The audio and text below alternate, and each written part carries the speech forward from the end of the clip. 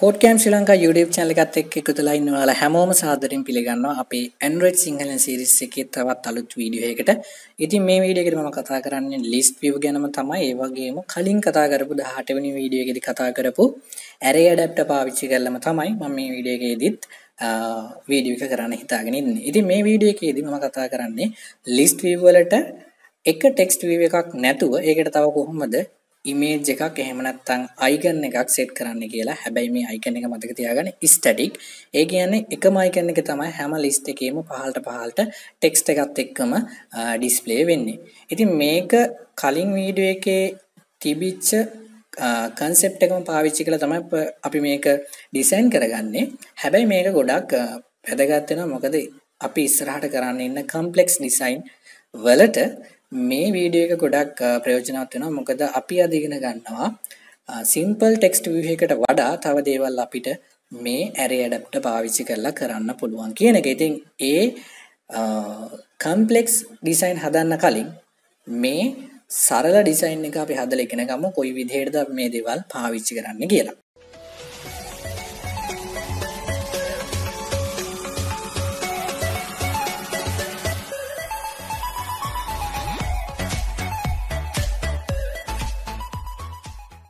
හරි ඉතින් අපි මුලින්ම අපේ ප්‍රොජෙක්ට් එක පටන් ගමු. මම දැනටමත් ප්‍රොජෙක්ට් එකක් ඕපන් කරගෙන තියෙන්නේ.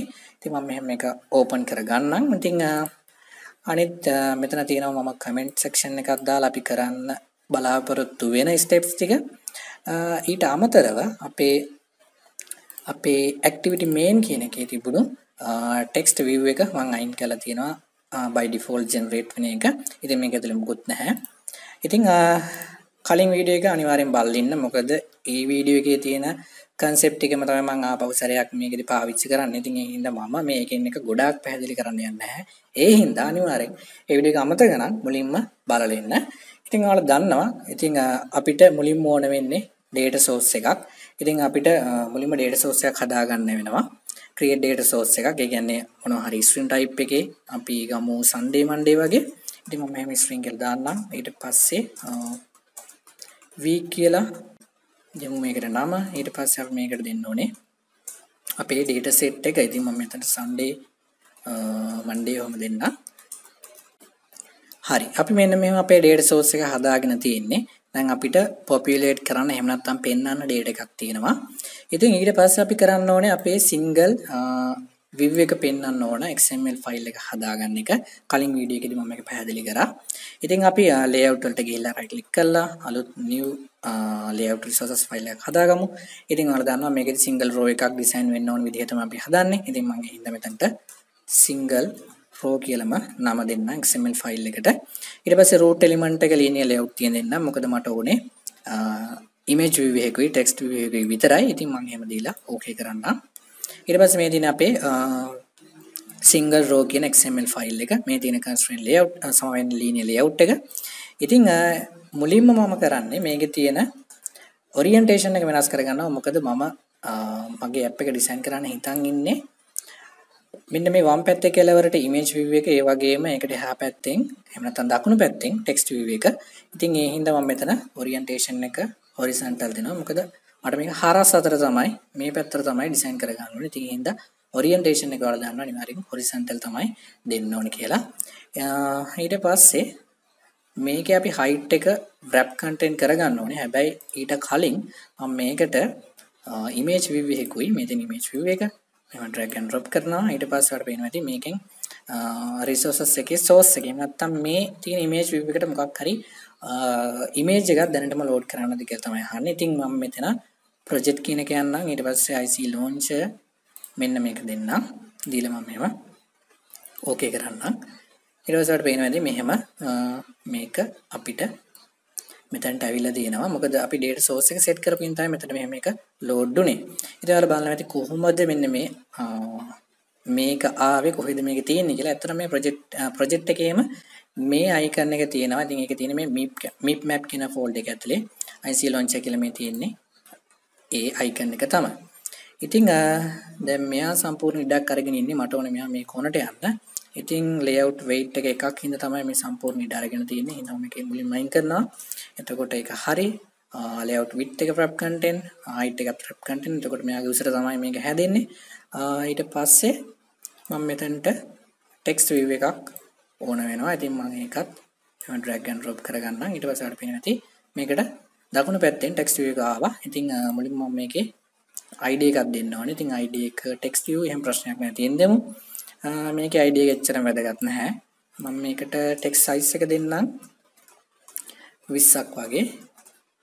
මේ විදිහට දෙන්නම්. ඊට පස්සේ මම පොඩි margin එකකුත් දෙන්නම්. මොකද මේ image එකට එහා පැත්තේ පොඩි හිස්තැනක් තියාගන්න. එහෙම නැත්නම් padding එකක් දෙන්නම්.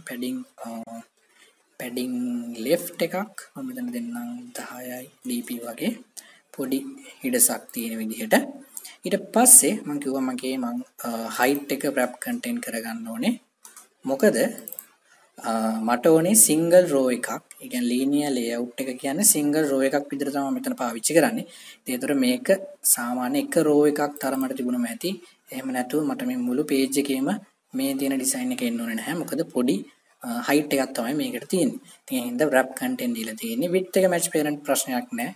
එක row එකක් හින්දා මේ කොනේ ඉඳලා මේ කොනට එක match වුණාට ප්‍රශ්නයක් වෙන්නේ නැති හින්දා. ඉතින් මතක තියාගන්න මෙතන මම ID එකක් දුන්න කියන එක ඒ වගේම orientation එක වෙනස් කරා මේ තියෙන design එක හදාගන්න. ඉතින් මට single row එක මේ විදිහට හදාගන්න පුළුවන්. ඊට පස්සේ මම මේක close කරනවා. ඊට පස්සේදී අපේ දෙවෙනි step එක හරි බලමු. අපේ තුන්වෙනි step එක array adapter එකක් හදන්න තියෙන්නේ. ඉතින් අපි වෙනද වගේම array adapter එකක් හදමු. array adapter ඊට පස්සේ object name එකක් දෙන්න ඕනේ. ඊට පස්සේ new array adapter ඊට පස්සේ මෙතන data type එක දෙන්න පුළුවන් generic මේවා generic java මම මේ කියන්නේ generic කියලා. ඊට පස්සේ අපි මෙතනදී pass කරන්න ඕනේ දේවල් හතරක් තියෙනවා. පළවෙනි එක තමයි context එක, දෙවෙනි එක තමයි layout file එක. layout file එක කියන්නේ අපේ මෙන්න මේ single row එකක් represent වෙන්න ඕන විදිහ හදපු XML file එකේ නම. එහෙම නැත්නම් ID එක, එහෙම නැත්නම් location එක, ඔය වගේ අපිට ඕන නමකින් කියන්න පුළුවන්. ඊට පස්සේදී අපි කලින් වීඩියෝ එකේදී text view එකේ ID එක දුන්නේ නැහැ. නිකම්ම text view එකක් විතරක් දාපු. ඒ කියන්නේ මෙන්න මේවත් නැතුව මෙන්න මේ කෝඩ් ටිකක් නැතුව නිකම්ම text view එකක් විතරයි දැම්මේ. හැබැයි මෙතෙන්දී අපි image view එකකුත් පාවිච්චි කරනවා සහ complex structure එකක් පාවිච්චි කරනවා. ඉතින් ඒ හින්දා අපිට මේ විදිහට design කරගන්න බෑ. ඉතින් ඒ හින්දා අපිට text view එකකට reference එකක් එහෙම නැත්නම් මෙන්න මේ text view එකේ ID එක දෙන්න ඕනේ. මොකද අපි කියන්න ඕනේ දැන් මෙන්න මේ text view එකට තමයි මේ Sunday Monday කියන ටික load වෙන්නේ කියලා. අවසානට ඉතින් කලින් වීඩියෝ එකේ වගේම data source එක අපි දෙන්න ඕනේ. ඉතින් මුලින්ම context එක ඔයාලා දන්නවා this කියන keyword එකෙන් එක කරගන්න පුළුවන් අපිට. ඊට පස්සේ ඔයාලට පේනවා ඇති intelligence එහෙම නැත්නම් මේ වගේ පොඩි tool tip එකක් ඇවිල්ලා උඩින් පෙන්නනවා අපිට pass කරන්න මොනවද කියලා. ඉතින් ඔයාලට මෙන්න මේ විදිහට intelligence එන්නේ නැත්නම් ඔයා කරන්න මෙතන මෙහෙම file කියන click කරන්න. ඊට පස්සේ setting කියන click කරන්න. ඊට පස්සේ edit කියන එක ඇතුලේ ඔයාලට general කියලා එකක් බලා ගන්න පුළුවන්. ඉතින් ඒකේ පහළට යන්න. ඒකේ තියෙනවා other කියලා එකක්. ඒකේ තියෙනවා මෙන්න මේ show quick documentation on mouse move කියලා එකක්. ඒකට ටික් එකක් නැතුව ඇත්තේ. මේකට ටික් එකක් දෙන්න. ඊට පස්සේ apply okay කරන්න. මේ duration එක තියෙන්නේ mouse එක මෙහෙම ගිහිල්ලා තියුවට පස්සේ මේ මොකක් හරි උඩින් කොච්චර වෙලාවකින්ද මේ documentation එක පෙන්වන්න කියලා. ඉතින් මේ මිලි තප්පර 500ක් තියෙන්නේ. තප්පර භාගයක්. ඉතින් ඒක දීලා මෙහෙම okay කරගන්න. ඊට පස්සේ ඔයාටත් මේ විදිහට intelligence එහෙම නැත්නම් පොඩි documentation බලා ගන්න පුළුවන්. ඉතින් දෙවෙනිට pass කරන්න ඕනේ layout file එක එහෙම නැත්නම් අපේ single row design එක. ඉතින් r.layout. කියන එක අපි දෙන්න ඕනේ. ඊට පස්සේ ඒක ඇතුලේ තියෙනවා single row කියන අපේ design එක. ඊට පස්සේ මම මේක පොඩ්ඩක් පහලට ගන්නම්. මට මේක ටිකක් පැහැදිලිව type කරගන්න ඕනේ හින්දා. ඊට පස්සේ මෙතන කමාවක් දාන්න ඕනේ. හරි. ඊට පස්සේ තුන්වෙනියට අපි පාස් කරන්න ඕනේ අපේ text view ID එක. ඉතින් ඒකට මම r.id.textView මෙහෙම දුන්නා. දැන් අපි ආගියුමන්ට් තුනක් පාස් කරලා තියෙන text view එක, ඒ වගේම layout එක, අවසානට පාස් කරන්න ඕනේ data resource එක. එහෙම නැත්නම් අපේ තියෙන week කියන අපේ string array එක. ඉතින් ওই විදිහට අපිට array adapter එක මෙහෙම හදා ගන්න පුළුවන්. ඉතින් දැන් අපි array adapter එකක් හදාගෙන තියෙනවා. ඉතින් දැන් මේ single row එක තාම list view එකක් විදිහට හැදිලා නැහැ. මේක list එකක row එකක් විතරයි. ඉතින් list view පෙන්වන්න අපිට list view කියන widget එක එහෙම නැත්නම් component එක ඕන වෙනවා. ඉතින් අපි මේ single row එක තියෙන list view එක පෙන්වන්න බලාපොරොත්තු වෙන්නේ main activity කියන activity එකේ. ඉතින් ඒකට අදාළ XML ෆයිල් එක තමයි activity_main.xml කියලා කියන්නේ. ඉතින් ඒ හින්දා මම මේක ඩබල් ක්ලික් කරලා මේ තියෙන his අපේ XML ෆයිල් එකට එහෙම නැත්නම් activity main කියන XML ෆයිල් එකට ඇවිල්ලා තියෙනවා. ඉතින් ඔයාලා දන්නවා කොහොමද දැනටමත් මේක කොහොමද කරන්න කියලා. ඉතින් අපි මෙතෙන්දි ගමු list view එකක්. මෙතන common වල නැහැ. මේක තියෙන legacy වල. legacy වල වලට පේනවා ඇති list view කියලා. ඉතින් මේක දාන්න ඕනේ මෙහෙම. මොකද single row එකක් හැදුවට හරියන්නේ නැහැ. මොකද single row එකෙන් කියන්නේ මේ list view එකක් කියලා. මෙතන අපි ඩිසයින් කරන්නේ single row එකක් කොහොමද represent වෙන්නේ කියන එක විතරයි. මෙතන තමයි ඇත්තටම list view එක තියෙන්නේ. ඉතින් මේකට තමයි මේ single row එක අපි row එකෙන් row එක දාන්න හදන්නේ adapter එක පාවිච්චි කරලා. ඉතින් මම හිතන එක තේරෙන්නේ නැති කියලා. ඊට පස්සේ මම මේක constraint කරගන්න ඕනේ. මොකද constraint layout එකක් තියෙන. ඉතින් මෙතන තියෙන මෙන්න මේක මම මෙහෙම ක්ලික් කරනවා. ඊට පස්සේ මේ විදිහට අපිට හතර පැත්තටම මේක constraint කරගන්න පුළුවන්. ඔයාලට text එක බැලුවොත් පේනවා ඇති. මේ විදිහට අපේ constraint ටික හැදිලා තියෙන්නේ. ඉතින් ඒ වගේම මේකට ID එකක් දෙන්න ඕනේ මතක ඇති. මොකද මේ list view එකට dynamic අපි data set කරන්නේ Sunday Monday මේ විදිහට අපි adapter එක පාවිච්චි කළා. ඒ හින්දා මේකට අපිට ID එකක් දාගන්න වෙනවා. ඉතින් මම මේකට list_view කියලාම දාගන්නම්. අපිට තේරුම් ගන්න ලේසි වෙන්න. ඉතින් මේ විදිහට ID එකක් මේකටත් මම දාගෙන තියෙන්නේ. මේ අපි complete කරේ 4 වෙනි step එක list view එක. ඊට පස්සේ අපිට ඕනේ මේකට reference එකක්. මොකද දැන් මේ පැත්තෙන් මේ adapter එක set කරන්න ඕනේ මේ list එකට. ඉතින් මම මුලින්ම list view object එකක් හදා ගන්නම්.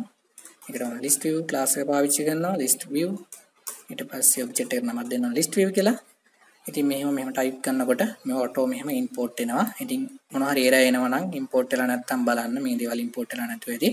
මම මේ auto import දීලා තියෙන හින් තමයි type කරනකොට එන්නේ. නැත්තම් alt එකත් එක්ක enter press කරන්න කියලා කියනවා.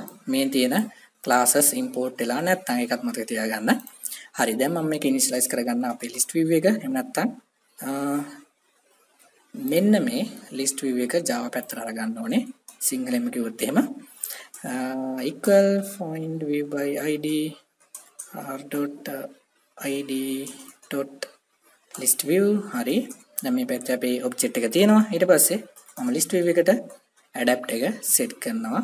set adapter කියලා. ඉතින් අපේ adapter එකේ object එක තමයි මෙතන pass කරන්න ඕනේ. ඉතින් ArrayAdapter කියන්නේ අපේ adapter එක. ඉතින් මම මේ විදිහට දෙන්නම්. ඉතින් මෙන්න මේ විදිහට තමයි මම මගේ code section එක සම්පූර්ණයෙන්ම අපි හදාගත්තේ. මේ step 6 මේක තව පොඩි part වලට කඩලා ඔයාලට ඕනනම් තව හදා ගන්න පුළුවන්. ඒක වාගේ අතේ. ඉතින් දැනටවත් මගේ emulate එක run වෙනවා. ඉතින් මම ඒක තෝරලා මෙහෙම play button එක click කරනවා. බලමු ඊට පස්සේ කොහොමද මේක අපිට display වෙන්නේ කියලා. ඉතින් මේක ගොඩක් අමාරු නෑ. කලින් වීඩියෝ එක බැලුවා නම් අනිවාර්යෙන් මේක ලේසියි. මම මේ කරපු step ටික අමුතුවෙන් අපි කරේ මෙතන text view එකක් pass කරපු එක විතරයි. ඒ වගේම මේ single row එකට අපි image view එකකුත් දාගත්තා. ඒ වගේම අපි static එකකට image එකකුත් දාගත්තා. මොකද දැන් adapter එකෙන් අපිට එක row එකක් හදලා දෙනකොට ඒ row එක ඇතුලේ මෙන්න මේ IC launcher කියන icon එකත් එක්ක මෙන්න මේ text view එකට dynamic Sunday Monday මේ විදිහට හදලා දෙනවා. ඉතින් මේක static හින්දා මේක හැම එකටම load වෙනවා. ඉතින් අපි ඉස්සරහා වීඩියෝ වලදී බලමු කොහොමද මේ text view වගේම image view එහෙමත් dynamic set කරන්න කියලා. හැබැයි එතනට යන්න අපි මෙන්න මෙතන මේ දේවල් මෙහෙම කරලා ඉන්න ඕනේ. එතකොට ගොඩක් ලේසි මේ ඉස්සරහට කරන්න ඉන්න වීඩියෝස් තේරුම් ගන්න. එතකොට පේනවා ඇති අපේ list view එක මෙන්න මෙහෙම icon එකක්. ඊට පස්සේ ඒත් එක්කම text ටික බලා ගන්න. ඉතින් මේ text තව පහළට එන්න ඔයාලට හදන්න පුළුවන්. තව ඉඩ එන්න, තව ඕන විදිහට ඩිසයින් කරගන්න පුළුවන්. එහෙම නැත්නම් ඔයාලට ඕනම් පුළුවන්. මෙතන ඔයා කැමති වෙන මොනවා හරි image එකක් දාලා හිතන්න image එකක් තියෙනවා කියලා. ඔයාලට පුළුවන් මේ drawable එකට දාලා මේ මෙතන address එක දෙන්න. add drawable/ ඔයාගේ image එකේ නම. ඉතින් කරලා බලන්න. errors එතකොට හොයලා බලන්න. errors ආවොත් errors හොයලා බලන්න ඇයි එහෙම වෙන්නේ කියලා. මොකද සමහර image type එහෙම දාන්න දෙන්නේ නැහැ. ඉතින් ඒ වගේ දේවලුත් තියෙනවා. ඉතින් ඒවා අපි practice කරනකොටම තමයි ඉගෙන ගන්න. එහෙම නැතුව තව කෙනෙක් කියලා දෙන්නේ නැහැ. මේ තමයි අපිට පාවිච්චි කරන්න පුළුවන් කියලා. ඉතින් ඒ හින්දා අනිවාර්යෙන් practice කරන්න. මේ වගේ දේවල් අත්දැක බලන්න. ඉතින් මම හිතනවා මේක බොහොම සරලයි, පැහැදිලි වෙන්න ඇති.